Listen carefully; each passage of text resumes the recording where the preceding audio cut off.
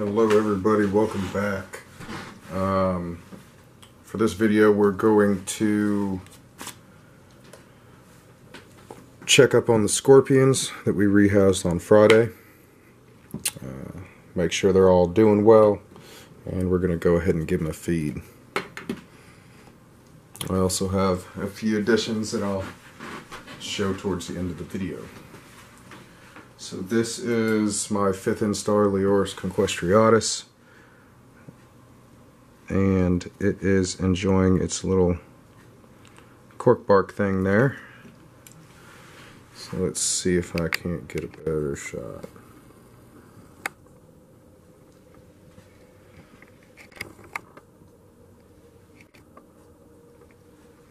Yeah, I can never tell if you guys are getting good views or not until I put them on my phone. I guess my phone screen is better than the camera screen. Let's see, got a nice little roach here. Nice kill. Good to know they're settling in nicely. I'm going in for another sting. Let's see if I can't get closer without it shaking up.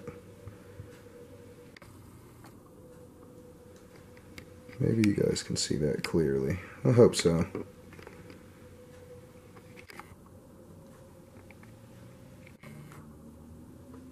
Alright, so we will put his cork bark back over him. We're in the general area. I'm not going to put it right on top of him. Alright. Oh, and I've got to refill his water dish. So give me a quick second while I refill this. I meant to do it earlier, and obviously I've forgotten about that.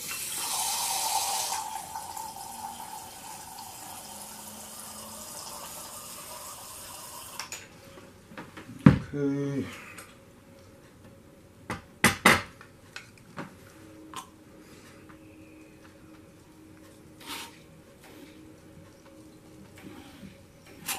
We're just going to refill that water dish. Alright, so there's that one. We will move on to 2 and 3, and we did not rehouse 4 because it is on the smaller side.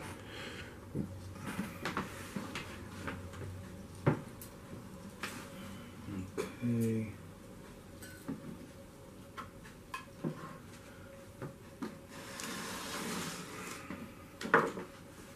So the rest of these guys, as we know, got the Tupperware containers. And he looks like he's doing well. Just relaxing. Let's see if he gets crazy when we drop a bug in front of him. Let's see. And let me zoom out just in case. Sorry about that. The battery died, so I had to replace it with the charged one. And he ran under here within that time. There he is.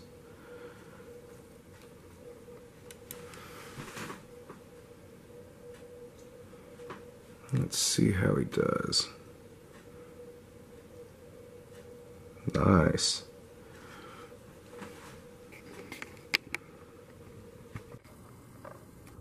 Oh, there's the limit.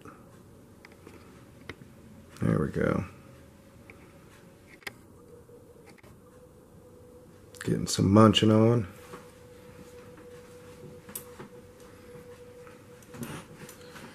Let's refill that water dish, and I'll just leave that piece of cork bark over there.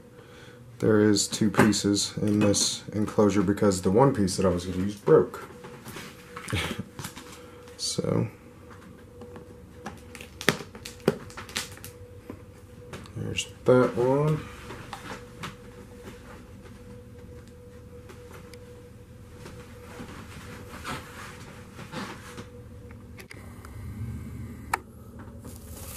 And here's number 3. Let's see.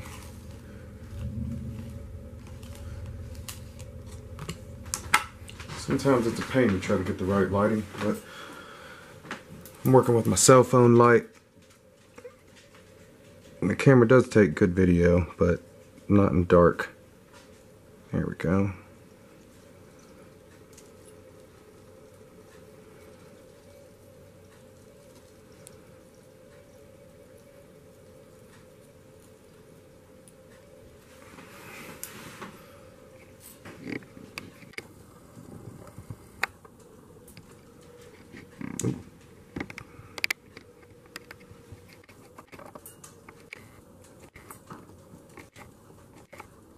It does not want to be in the light. So let's give it a bug real quick.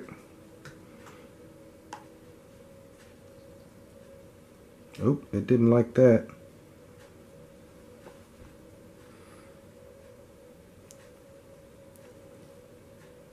Come on, little guy. Take him down. No? I don't understand why.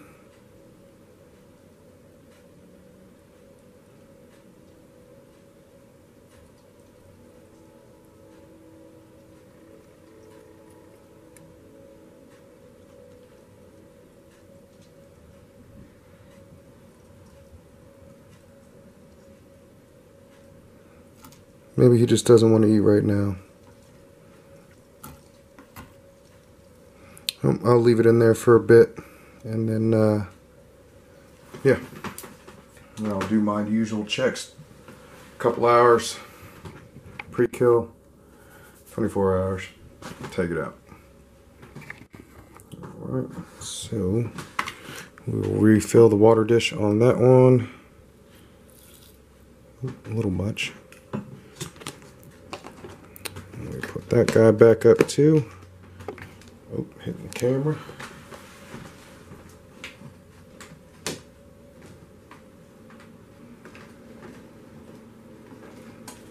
Alright, so up next we have androgynous crassicata.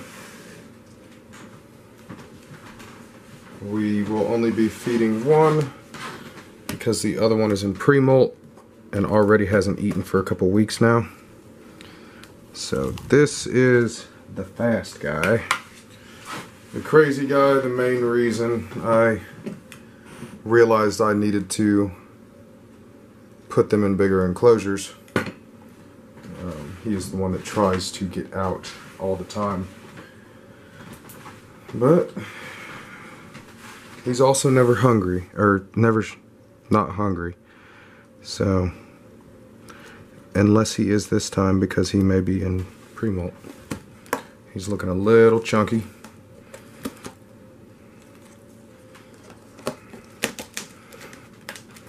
And he hasn't eaten since Sunday. So we'll give him a larger size baby roach. Let me kind of get a better view on that. And lift up his hide again. Or just kind of coax him out a bit, and that works too.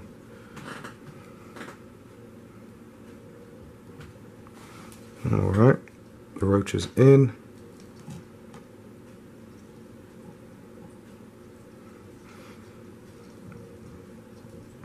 And let's see what he does. He may not eat it. Is a little plump, like I said.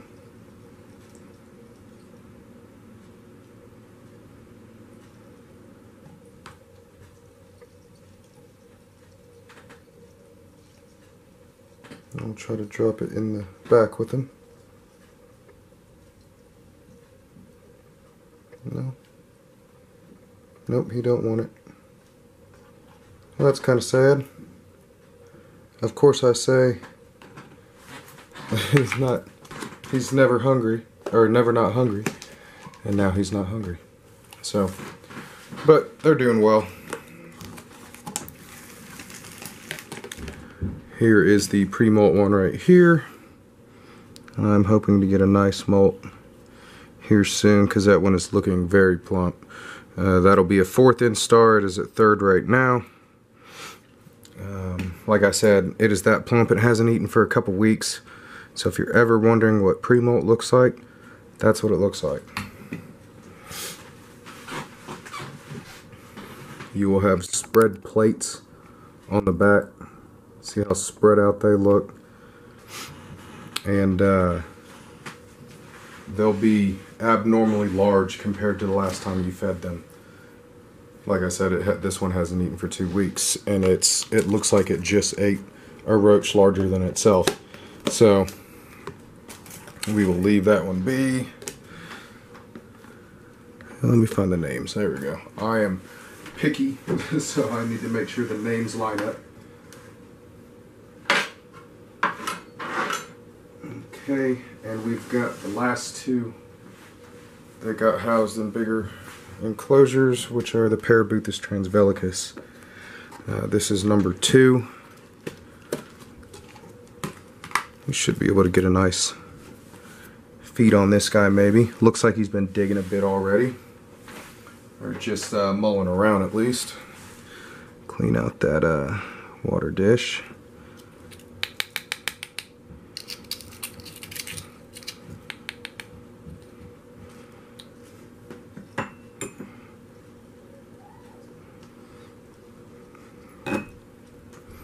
Zoom out a bit.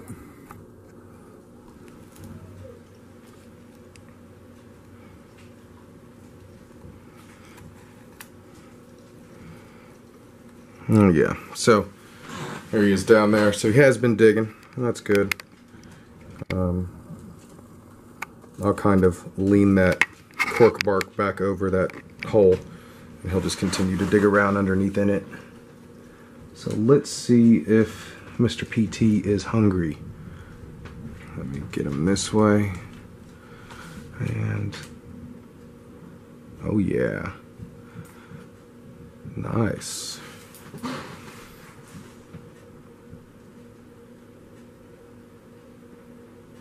Stingy, stingy as always. I think it just started right in the eye.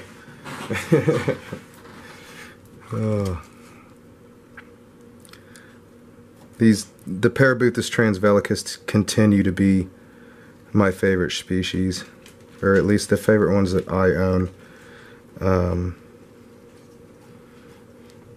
Mainly because they're super aggressive eaters. We all like that feeding response. So if you want a feeding response, Parabuthus transvelicus is the way to go. And then this one we will not feed, but we will take a look at her. And I did sex it. It is a female, so that's pretty cool. The first scorpion that I've ever sexed is a female Parabuthus transvelicus. And it seems to be enjoying it as well. Oh, come on, camera. There we go. So, really simple. It's not insanely expensive to keep these animals. It's really not even that expensive to get them. It just depends on how many you get. It is very addicting. So don't think that you might just stop at one.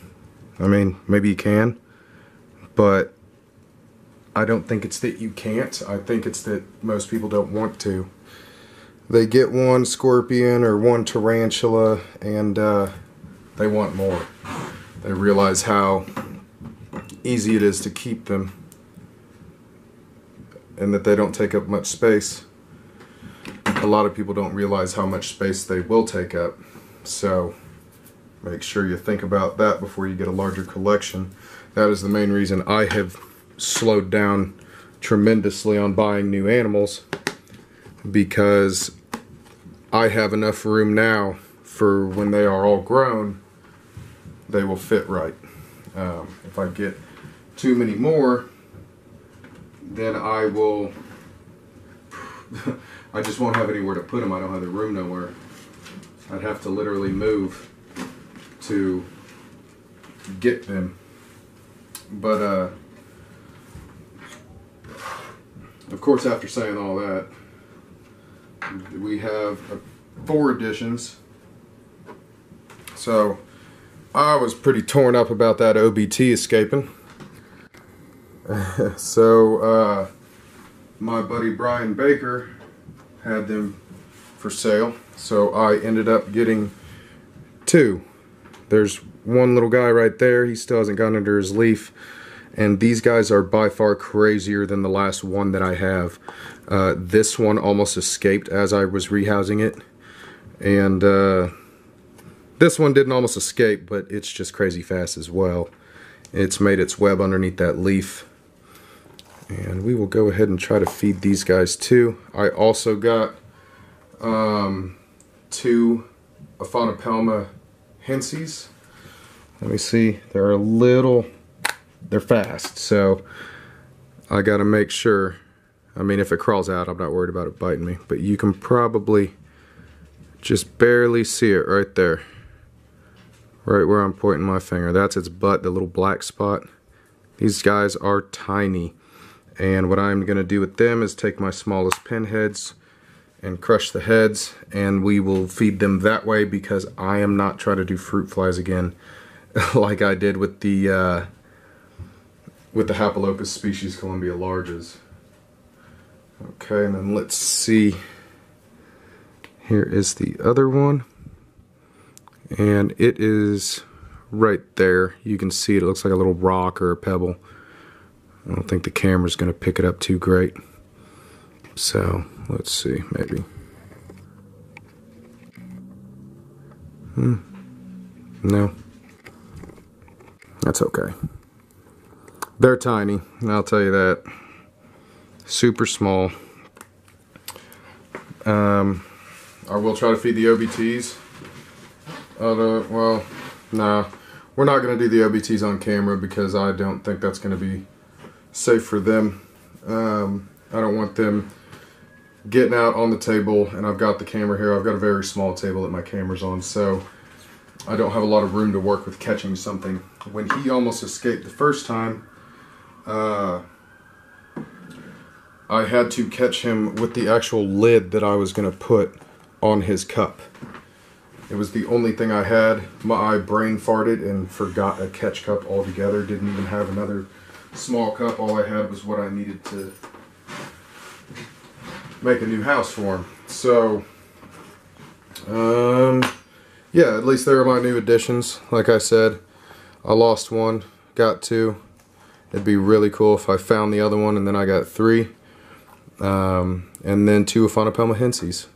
So thanks again to Brian Baker with Stone Manus Invertebrates.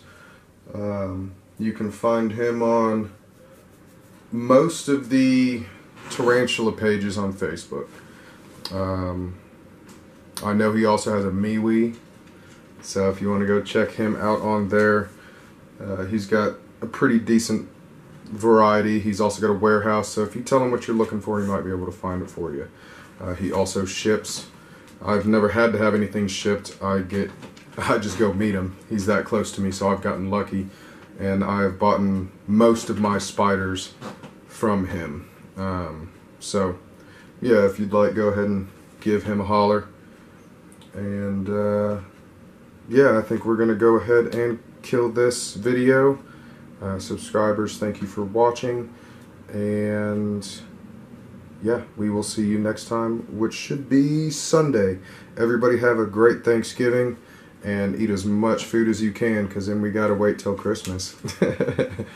But alright guys, you have a good holiday.